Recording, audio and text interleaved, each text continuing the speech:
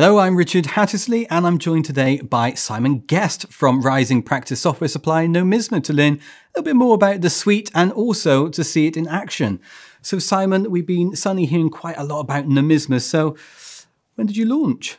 Well, funnily enough, the most common reaction we get to a demonstration of Nomisma is, we can't believe anything does all that in one place, so it must be new. But in fact, Nomisma's been around for over 6 years now, initially as an in-house system, and then latterly, over the last 12 months or so, big investment to bring it out to the wider world. So I think it's a case of one of those things that's taken several years to be an overnight success. And for the software itself, what does the suite include? Is it just bookkeeping and payroll? Oh, far from it. We've got a full suite with end-to-end client onboarding, a value pricing tool, company secretarial, anti-money laundering, as well as final accounts and tax, and now also mobile apps. Okay, well, the software market itself is kind of a crowded market, especially in terms of bookkeeping and payroll and tax and final accounts. So what is it about Nomisma that really stands out from the crowd?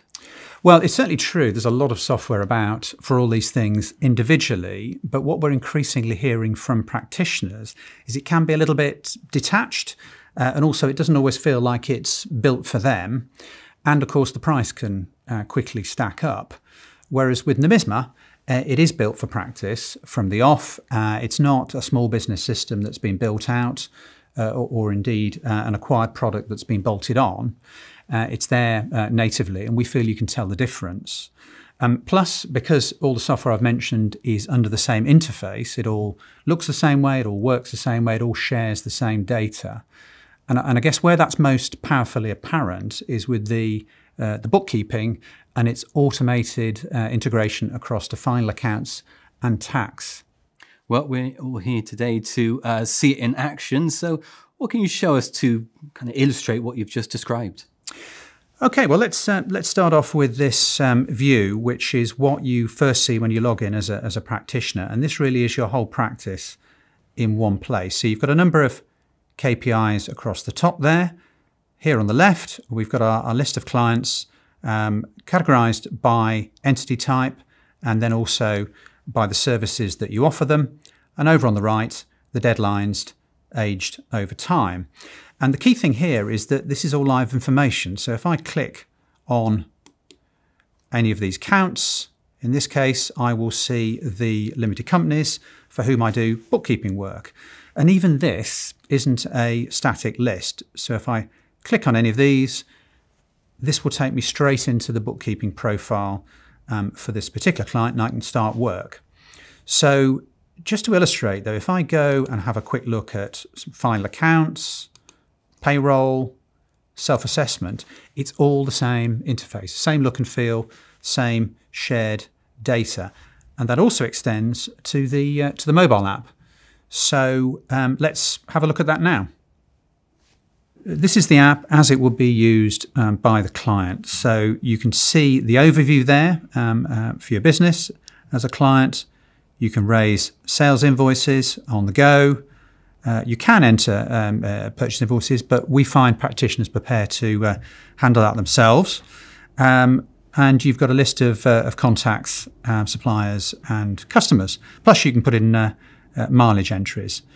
But what you can also do is snap receipts. And all of this is immediately synced back for the practitioner in the browser app. So let's go back and look at that.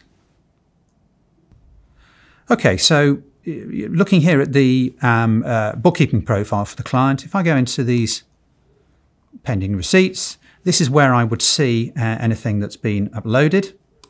And I can call up one of these invoices and then I can do a quick search to see if it's actually already in there, which in this case it isn't.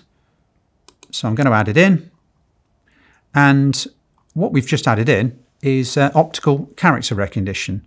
So as you'll see, it's picked up a certain amount of the detail and I just need to fill in the remaining details. So we'll put the expense type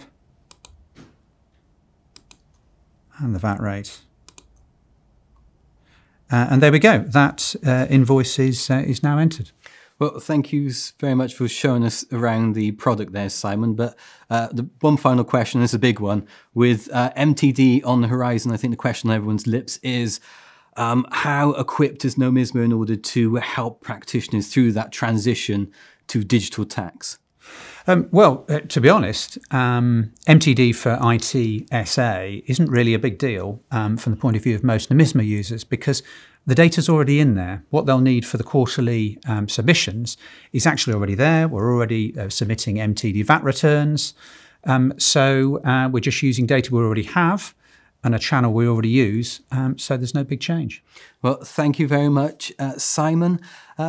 Please join us in our companion video where we'll be grilling Simon with some of the most frequently asked questions about Nomisma. So until then, bye for now.